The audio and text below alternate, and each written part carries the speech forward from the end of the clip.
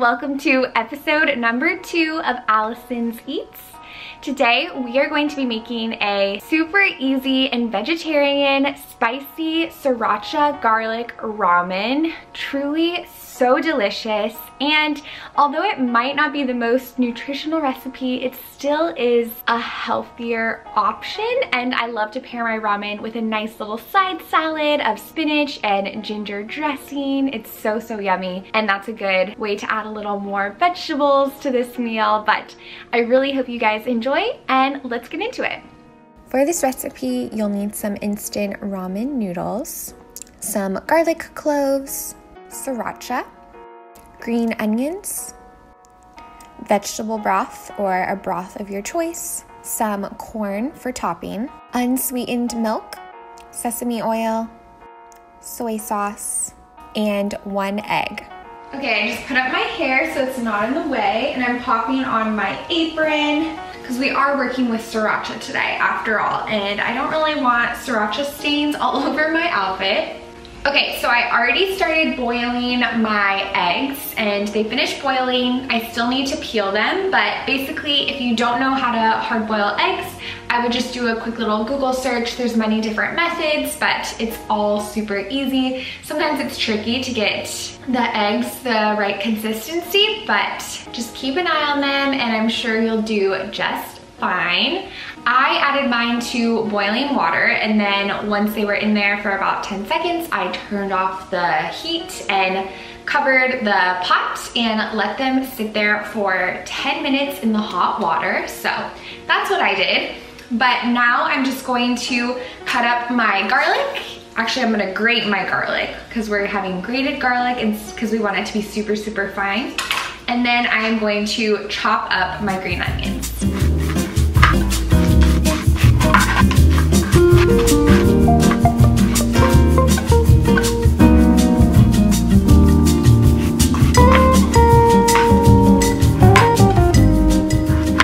So as I was cutting my green onion, I actually separated it from like the more white part of the green onion to the darker, leafier part. And we're gonna use this part to top our ramen bowl.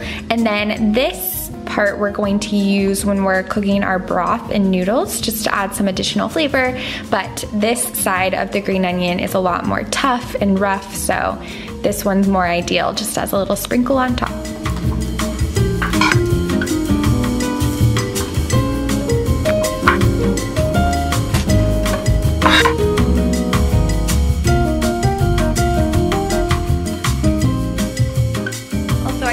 Be super careful if you're using a handheld grater because the garlic is really tiny, so it's easy to kind of skim your finger, so just be super careful. I've done that before and I have a scar on my thumb from cutting Parmesan with a handheld grater, so once it gets too small, just mince it and it'll be totally fine.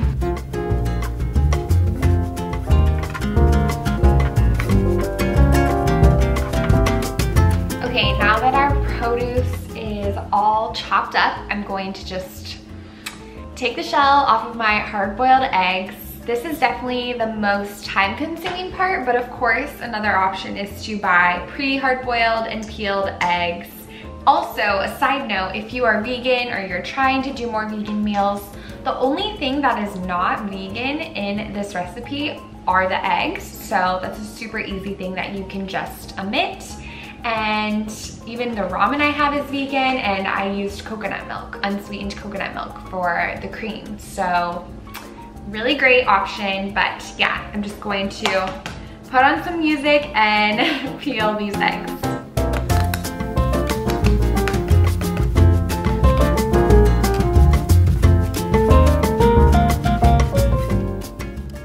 Also, side note, you do not need 3 hard-boiled eggs. You actually just need 1 per ramen bowl, but I just made extra right now because it's easier to kind of make them in bulk, and I know I want to have ramen one other night, and I want Brandon to have one, so therefore I made 3.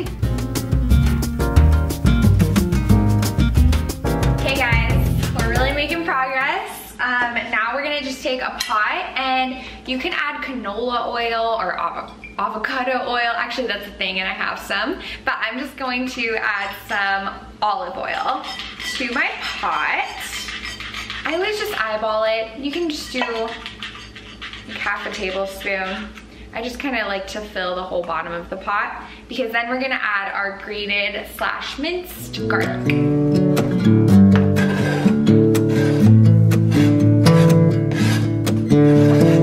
Okay, and now we're just going to turn on our burner on medium heat.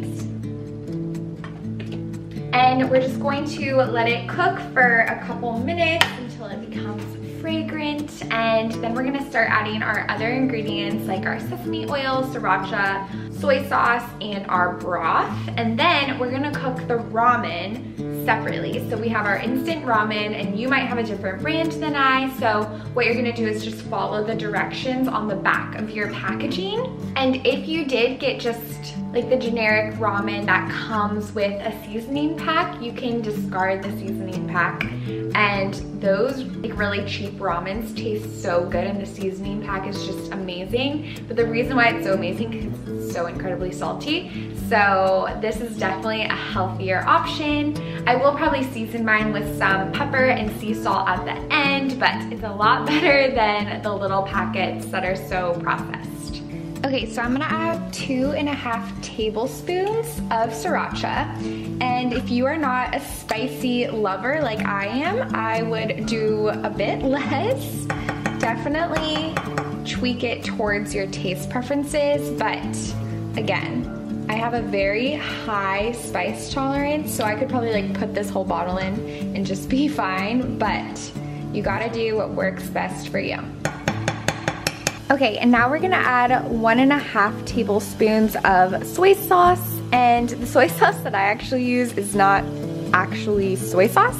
It is no soy, less sodium, soy-free sauce.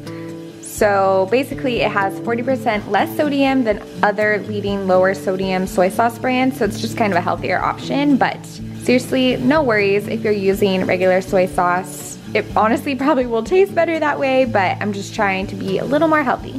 It's starting to smell so freaking good. It's just garlic and sriracha, so it smells pretty heavenly. I'm also gonna add in my green onions like I shared I would earlier. And now they can get nice and tender when we have the heat on. Now we're gonna add 2 whole cups of your broth. And again, I'm using vegetable broth because I wanna make it vegetarian, but if you want some kind of meat broth, that is totally fine as well.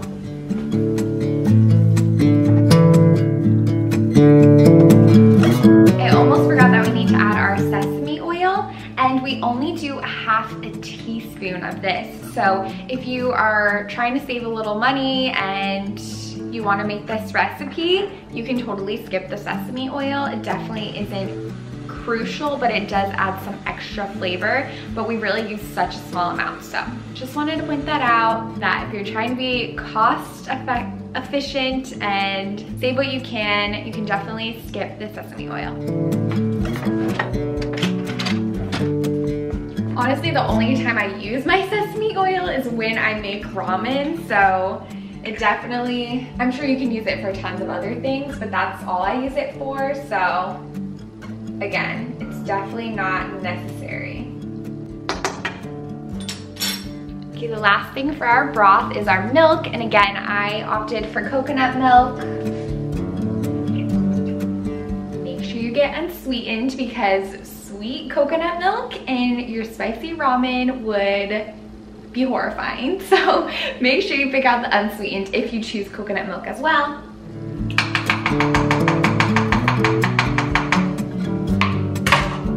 And so now that we have everything for our broth, we're just gonna let it simmer for about 3 or 4 minutes. I'm also going to add a little garlic powder and onion powder to my broth just for some additional flavor. This again is totally optional, but I love these spices. These are some of my basics, and also some ground pepper. I feel like it adds so much to every dish, and since we are making spicy garlic ramen, some garlic powder can really take it to the next level.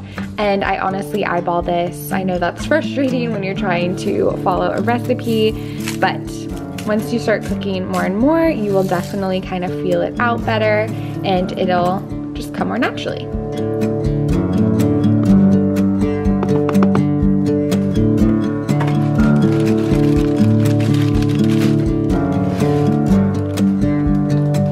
Okay, my ramen just finished cooking, so now I'm just going to drain it. It only took about 3 minutes to cook, so super quick. And then once it's drained, I'm gonna add everything together and then we're done. I cannot wait to show you guys the final product.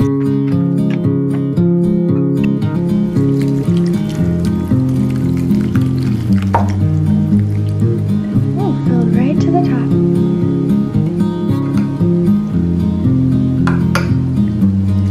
Okay, and now I'm going to top with some corn. Mine is just from a can. You can do fresh or canned, either way. Oh, looks so tasty. I'm getting hungry.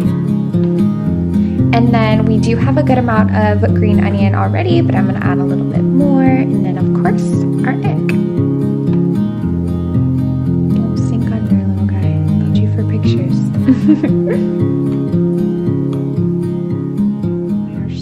Yummy.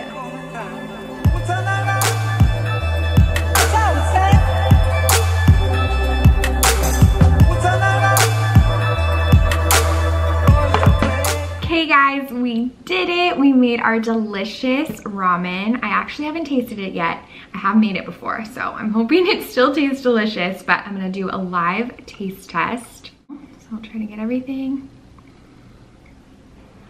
Here we go.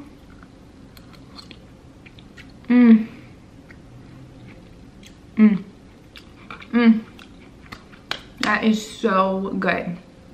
It is spicy though, so again, if you have a very low spice tolerance,